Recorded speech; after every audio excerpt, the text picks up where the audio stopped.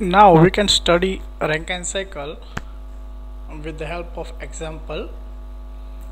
So it is example number 1, in which the given data is simple Rankine cycle works between pressure 28 bar and 0.06 bar. The initial condition of the steam being dry saturated. Calculate the cycle efficiency, work ratio and specific steam consumption. So here it is very we can say simple Rankine cycle where the steam is dry saturated. So if you draw the TS diagram, it looks like that. 1 to 2, we already know 1 to 2 is our turbine expansion is take place. 2 to 3 condenser where constant pressure heat rejection. 3 to 4 isentropic compression pump is there, and 4, 5 to 1 it is the constant pressure heat addition or boiler is there. So this is the 4 component is located on TS diagram. Now here the two pressure is there. One is a 28 bar, second one is a 0.6 bar. So here we can say the 28 bar pressure is our P1, or we simply say that it is the boiler pressure, and 0.06 bar. So 0.06 bar is a P2, or it is our condenser pressure. So here two values are given and the steam condition is given. It is dry saturated steam. So it is dry saturated steam. So that's why it starts from the saturation curve, which is point number 1.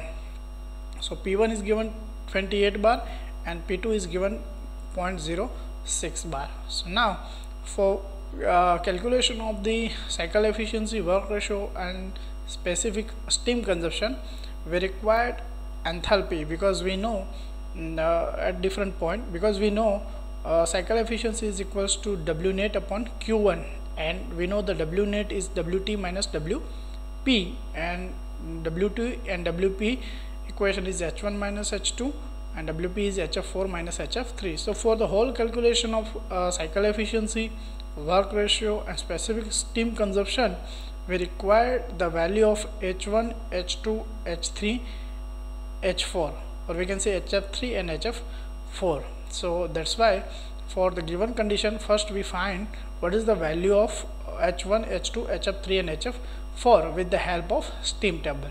So now you can see this is the steam table. You already know and you already studied about the steam table. So here our steam is given dry saturated steam. So we have to choose the properties of saturated water or dry saturated steam is there. So here at the first point the pressure is 28 bar. So here the given data for pressure P1 is equals to 28 bar. So here you can see the range. Here not exactly 28 bar is given. Here the data is given for 25 bar and 30 bar. So with the help of some mathematical equation, you get the value at 28 bar, and if you find the value of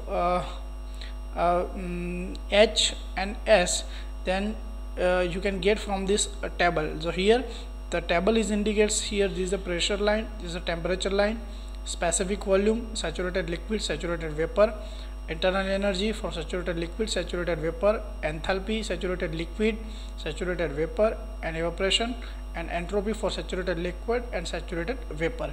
So now here you can see the value of at pressure P is equals to 28 bar. Here you get the value of H and S. So here this is the enthalpy line, 3 line 1, 2 and 3. So which value you have to choose from out of 3? So here you can see this is the at the saturated point. So here we know our steam is saturated steam, so saturated vapor line. So if the liquid, then we choose this line, but here it is the saturated vapor or saturated liquid, so saturated vapor steam. So that's why we have to choose this line, and at point at 28 bar we choose this value. So our value between 25 and 30 bar, H1 value is 2802 kilojoule per kg Kelvin. The same thing, the entropy, it is also saturated vapor line. So we have to choose this column, and we get the value between these two, 25 and 30, and its value is approximately 6.2104 kilojoule per kg Kelvin. So here we know the only the steam is present. This is a saturated form, so directly we choose it. But at the point 2, or we can say at the condenser pressure, P2 is equals to 0.06 bar. So at that time, the value for different components is looks like here this is the water and steam both are mixed, so we are not using directly the saturated vapor thing. So at the 0.06 bar, we want to find the value of HF2 or HF3, and its value is 151.53. so this is my value of HF, saturated liquid, saturated fluid. So HF value is 151.53, and this is the for HFG 2415. So it is the value of 2415 over here. And same thing for the entropy. So this is all about the internal energy, but we have to talk about the enthalpy. So this is my value 151.53, and this is my value for HFG, and it is 2415. so this is the evaporation history. So HFG2, so here this value is indicates HFG, this indicates HF, and this indicates HG.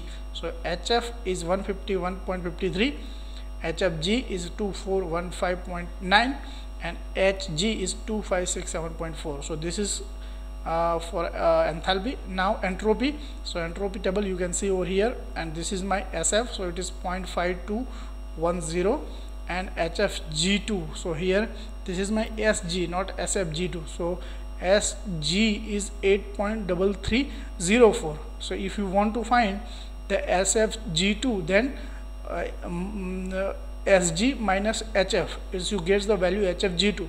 so 8.3304 minus 0.5210, so you get value SFG2 is 7.809. so this is the entropy at point number 2. Now volume. So specific volume, and specific volume is given over here, and here you can see this my specific, sorry, this is a specific volume line, and here its value is 1.004 into 10 raised to 3 multiplied with the 10 raised to minus 3. so in meter cube, so it is minus 3, so it is 0.001 meter cube per kg. so you get the value of the different component or enthalpy, entropy, and specific volume at pressure P1 and P2 as shown in the property table. And you know how to find the value from the property table or steam table.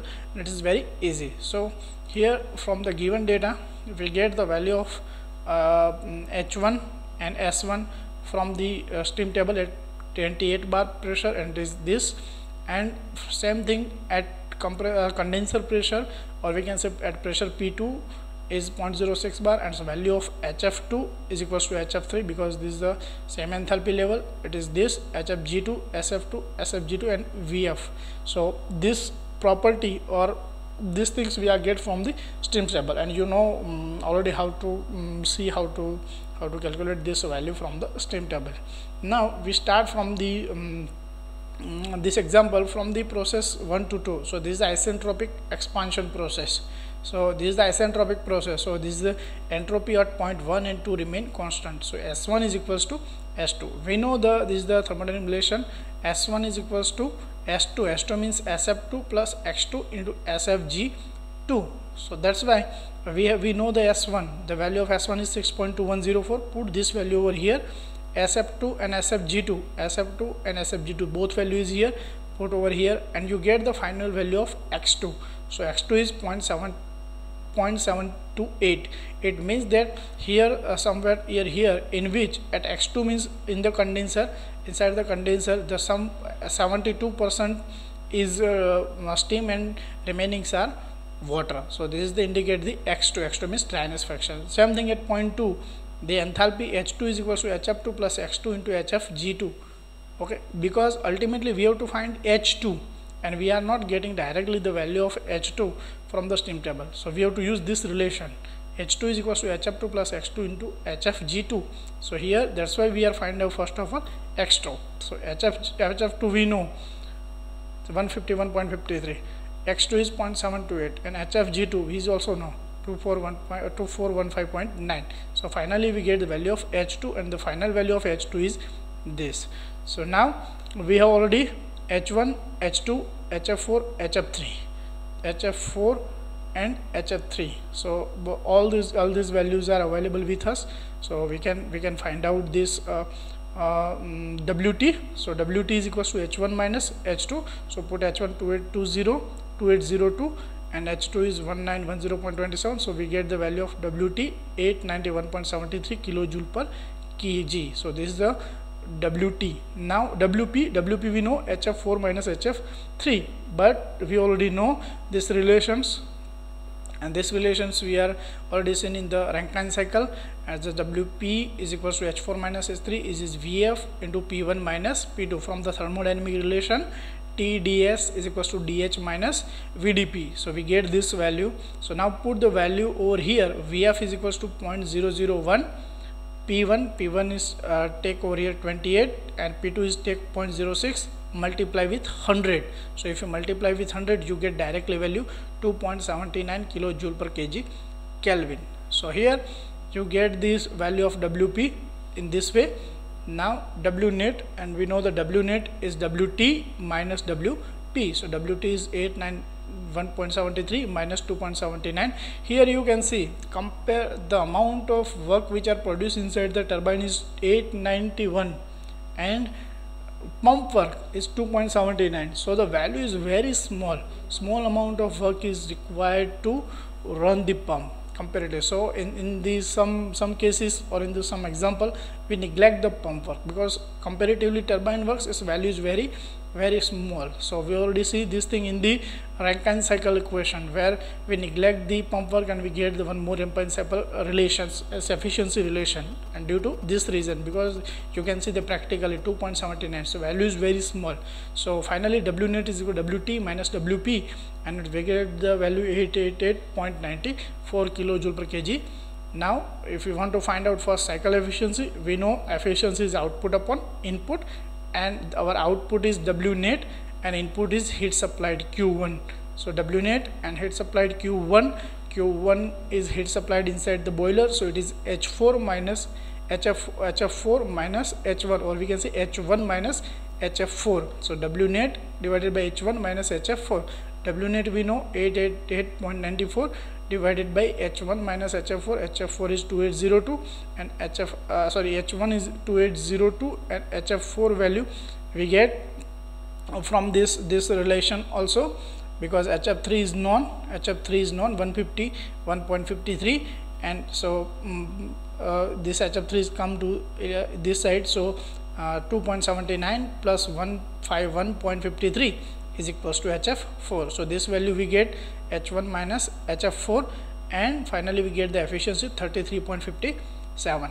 So the work ratio, second thing is work ratio, W net upon WT is equals to 0.997. W net we know, and WT turbine work is also known, so we get the 0.997 is a work ratio. Specific steam consumption, so specific steam consumption is 3600 divided by W net. So 3600 divided by converted to kilowatt hour, so that's why W net is 888.94. so we get 3600 divided by 8.94 is equal to 4.049 kilogram per kilowatt hour. So here this is a very simple example. Just use the steam table and you can calculate very easily, and it is maybe asked in the examination. So where the main inputs are required to understand the steam table, where the data is extracted from the same, and the pump work, where you to use this equation with relation to find out the pump work and value of HF4. So this is a very simple as compared to others, and maybe you can get the same value for we can see the same example based on the Rankine cycle.